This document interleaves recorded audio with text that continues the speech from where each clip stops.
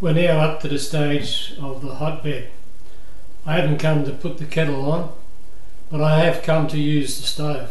The hotbed has got 3 pads on it. On the left hand side there is 2 pads. They're numbered 3, so that's 2 and 3. That's a negative. And on the right hand side there's a longer pad, numbered 1, and that's a positive. That's where you solder your wires on. Now in the kit there are 2 bundles of wire. One particularly is just all red and the other one is red and white. This is the wires you use for the hot end, the extension.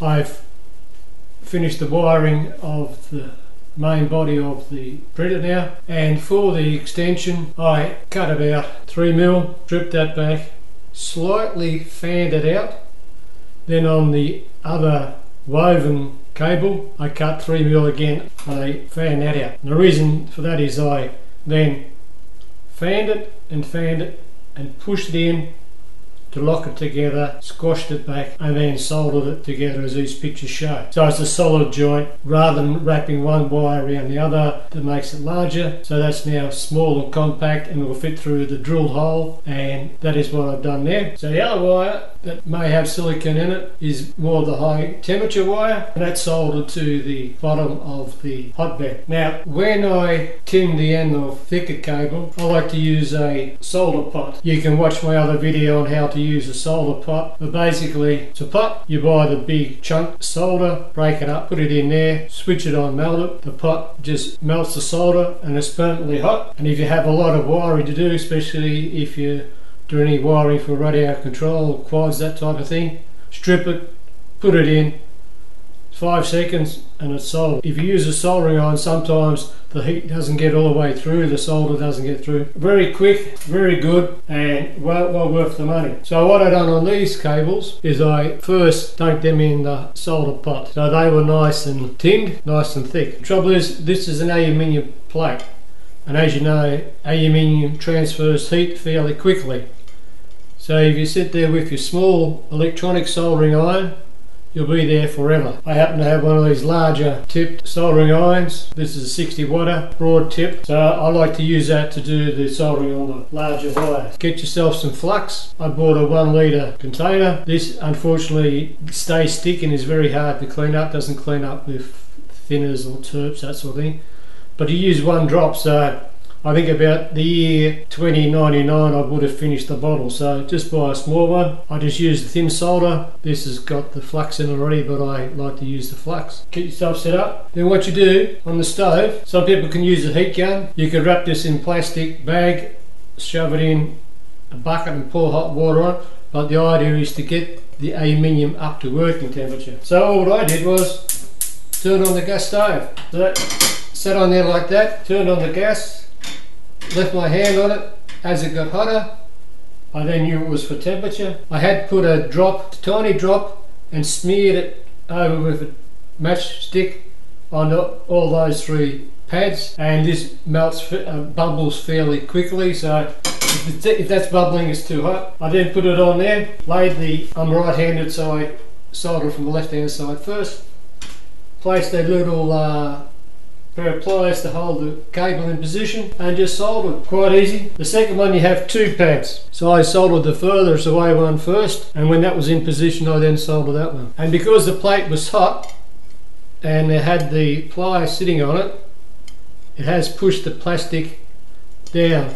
So as you can see, they don't really drop away that much. Now there's a reason for that, and there's a reason why I've got the wires going up that way. When it fits into the printer, it will sit around and go back into the terminal blocks where it's screwed to. So if I want to remove the hotbed, I can lift it up and there it is. If they were coming back this way, the wires would then go back and then have to do crossover, because the negative and the positives are on the, you'll see that that's the match up, so they don't cross over. Also, you make it flat because you have to fit your thermistor. That's the temperature probe. That's a little ball on the end that you can hardly see. This particular one, they give you a good length. You could cut this off and solder it to the hot end thermistor to extend the lead there if you wanted to. So even though it doesn't show you in the manual, you fit that to the plate so as it touches. Now I will just fit it under one of these leads to lock it in position and hold it there with a bit of camped on tape. But the thing is, you don't use heat shrink because that will melt onto the hot plate when it's at its maximum temperature. So what you do is you just wrap the lead around underneath, shove a piece of camped on tape to hold it in position, and then once you get past the hotbed, you then put your heat shrink on that way. So that's how you solder up your hotbed. Try not to scratch the surface, make sure your wiring is secure, and then you just have to cut it, and I'll just cut these to length and then just dunk them into the solder pot. So that's the stage you're up to, and the end is getting very close. Now I've changed the layout of the heated plate, the hotbed. The reason for that is that I had the cabling running off it and long enough to allow the bed to sit up so as I could get access to the electronics. But looking through, I noticed that the cable would curve up onto the actual bottom of the bed. Of course this gets hot and the cabling may melt and that sort of thing. And also the other problem is that stop a barrier from the heat off your hotbed going onto your electronics. So what I come up with is the heat shield. You may have seen the Apollo missions coming back and they have the heat shield on the bottom and it goes through the atmosphere. Well, there's our ceramic. Mine's more like the type you find on the Land Rovers in Africa. You might see underneath the roof rack they'll have a sheet of aluminium a couple of inches above the roof, and that's to allow the convection currents and insulation to sort of be between the roof and the heat shield. Each time I would pull the hotbed up and put it there, the thermistor would come a bit unstuck from the tape and it was always awkward. So I decided to cut the cabling, and what I've done now is, if you can see here, I've got the small bullet connectors, and on the cabling that comes from the ramps board I've got the female one. Remember, the female is one of the hole, male is with the one that sticks out, and then this has got the one sticking out. The reason for that is, if there's any power, if they were carrying power and you touched them, they'd arc out. This way it's fine. I've made it short because the connector is just as long, and that's to feed through a hole in the middle and go under the heat shield. Now to work out the dimensions of the heat shield, just get yourself there's a Weet-Bix container, put it on, get your scissors, cut a bit off, fold a bit, cut a bit off, stick bits you've cut off with sticky tape until you have the shape. I then got a ruler, run the ruler to touch on that side, marked it, then I just drew up a little rectangle of where the ruler touched, and that's where the main connection for the cabling would enter in through.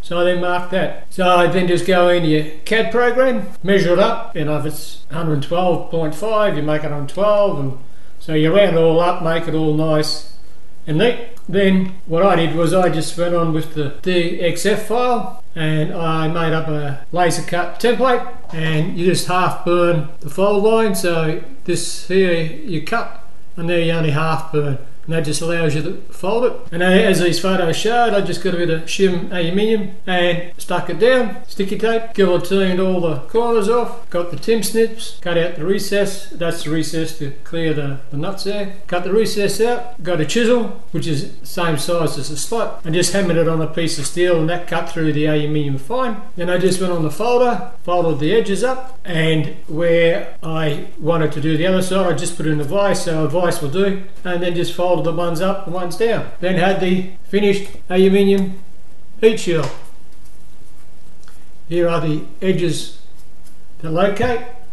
I've had these corners up at 45. The reason for that is when it fits in, the air is blowing with the fan underneath. There's a gap in between there, and that allows the hot air or the cooling air to come up and not affect the hotbed. I've also put in some bits of plastic off a soft drink bottle, a couple of vents that push down my cabling, I've got the cabling all now wrapped in the expanding sleeve, colour coded, and so that allows the air to flow through, helps keep the cables down low from the heat bed. Got the slight angle to guide the cabling, and that just simply is fed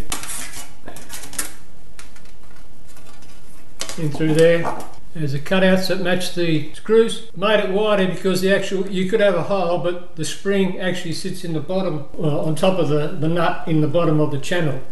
If you have it sitting say on the plate, that may be 8-10 millimeters harder pressure, and then it's just a matter of connecting the cables and down it goes and tighten them up. So then when I want to remove the hotbed, I just undo the screws as per normal and lift the whole unit up, and there's enough length of the cable to fit in and hang over the side. The thermistor's got the DuPont connector on it, so it comes off as a unit. There it is, all nicely done. Now, if you don't have sheet metal folders, cutters, you can use thin stuff and just cut it with tin snips, that sort of stuff. But even if you don't have that, just get yourself some aluminium foil and your Campon tape, and you can make yourself your own space blanket. So you would just cut out your piece of aluminium, that shape, put it on the table, put your tape across, then just peel off the tape, slide out your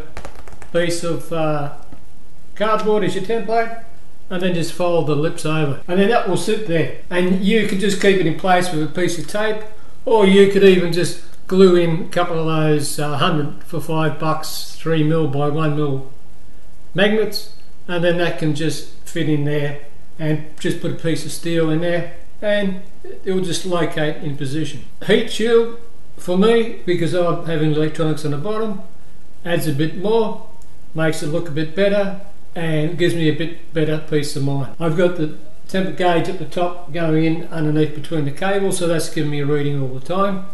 Once I've finished calibrating, I shouldn't have to remove the hotbed anymore, and it should be sweet.